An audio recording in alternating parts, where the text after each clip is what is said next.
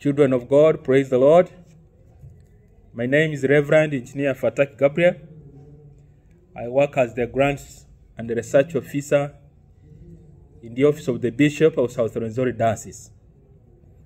I'm grateful to the Lord for the opportunity through the Online Church of Uganda to reach out and share God's word this afternoon.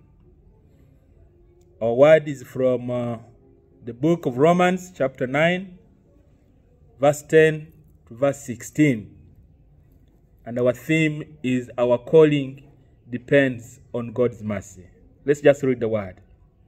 Romans chapter 9 from verse 10 to verse 16.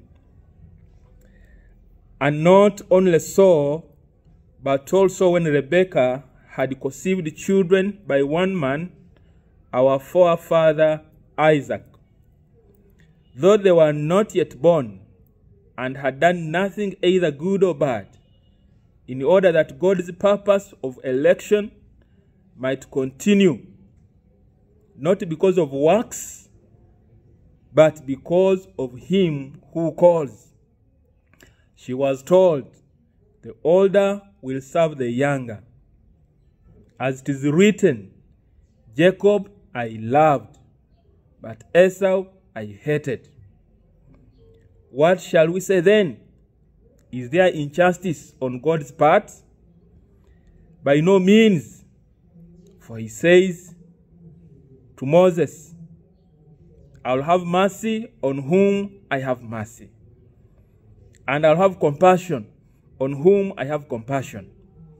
So then it depends not on human will or exertion, but on God who has mercy.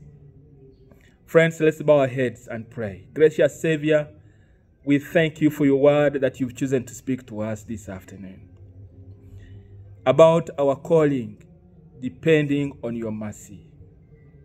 Father, we ask that your Holy Spirit will speak to us and make this more clearer, that we can all yield to the authority of your will through Christ, our Lord and Savior. Friends, in the next few minutes, I want to share with you the will of God in regard to our calling.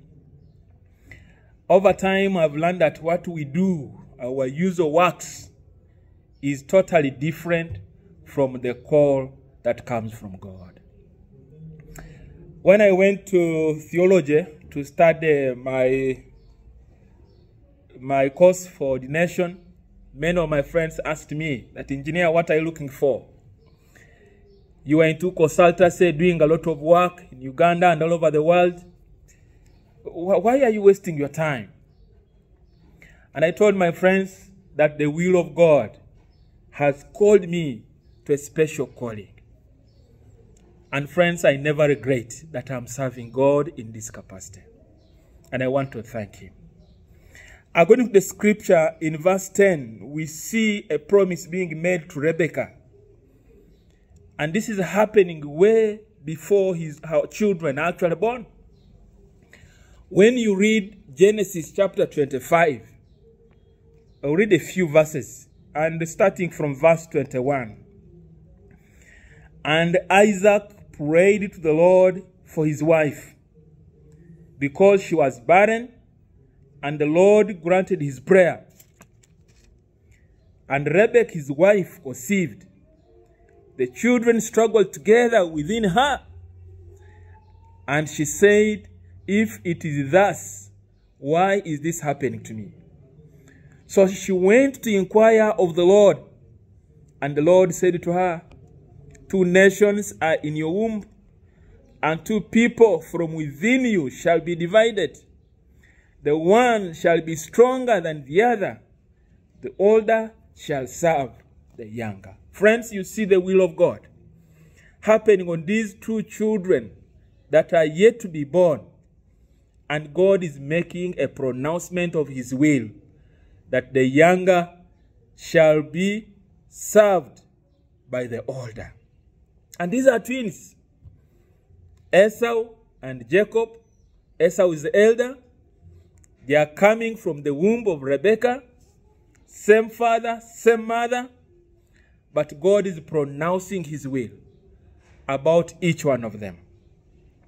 And as you can see, that the choice of Jacob against Esau, his elder brother, is not depending on how much works that Jacob has done. God does not need any pleasing actions from anyone for his will to be done. This is happening. God is making this clear even before Esau and Jacob are born. And so, friends, in verse 12, this promise to Rebekah that the younger will be served by the older is God's will at this time.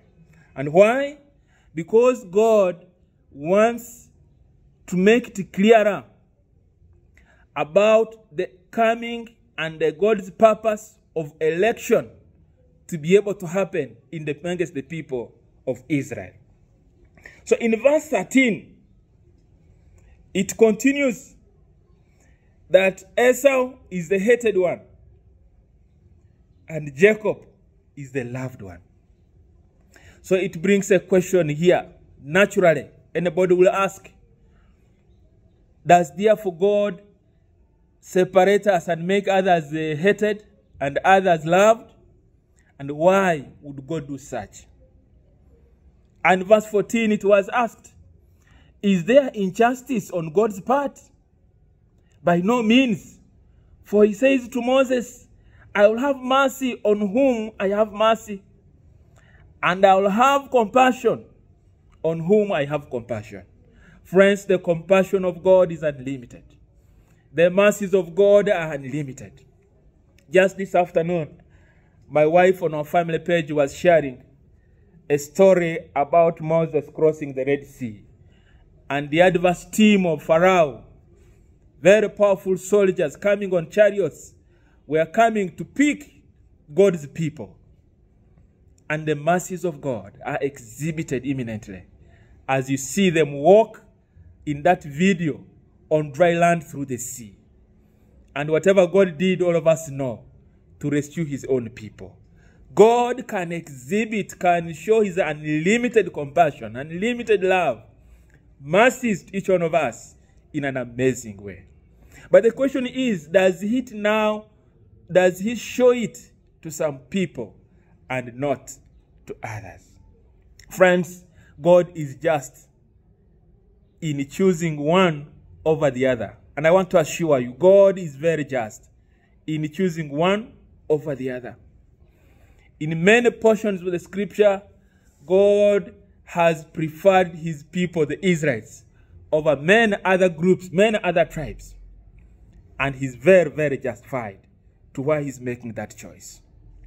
God is just in a way that none of us, not one of us, deserve to be saved. And if we can simply appreciate that from the beginning, we lost it all, and none of us deserve to be saved. So destruction and whatever challenges that come our way, we really deserve that. So it is just by the grace of God, it's just by the will of God, it's just by the mercies of God that we are called to be saved. And friends, salvation is purely on the mercies of God. And this is my desire for each one of you, that we shall yield to the call of God, that we shall yield to the mercies of God, that the will of God, when it comes to your way, do not hesitate, because that's where your salvation will come from. Friends, as I conclude, verse 16 was saying, so then it depends not on human will or exertion, but on God who has mercy. Friends, it purely depends on God's mercy. Your calling depends on God's mercy. Your survival each day depends on God's mercy. I don't know what kind of authority you claim you have. Sometimes people have spoken as if they are immortal. Sometimes people have mistreated others as if for them they are here for eternity. And the psalmist in verse 4 of 144. Chapter 144 says, we are simply a puff of wind. In Psalms 39 verse 5, he says, our life is compared to a puff of wind. Just say, phew, and it's no more. That's who we are. But friends, each day that we live, each day that we live and walk, that we breathe, it's by the grace and mercy of God. May I therefore, friends, invite you that salvation then is not regarded as based on our human free will or our effort. We do not deserve it at all, not by our own effort. But may I invite you that we shall all yield to the will of God, that we may be saved. In the name of God the Father, the Son, and the Holy Spirit.